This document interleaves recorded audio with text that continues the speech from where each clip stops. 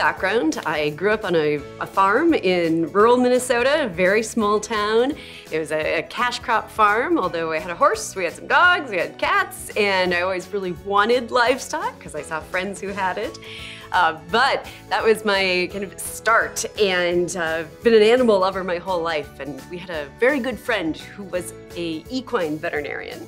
And so as a kid, I would ride with him from call to call, and I also got really car sick as a kid, so I would just sleep between calls. We'd get to the farm and I'd get to run around and watch what he was doing, and he was a very patient man to let a child ride with him.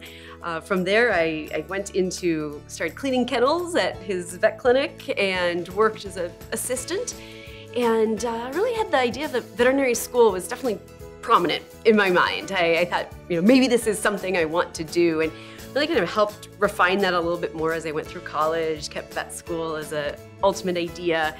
And then after college, I still wasn't quite sure. So I worked in both a veterinary clinic and a human clinic, and to see which side of medicine I enjoyed, and hands down, I decided because of that experience, I wanted to go into veterinary medicine. Then I went to the University of Minnesota for vet school, and while I was there, I took a summer job at a poison control center. And that is how I got into toxicology.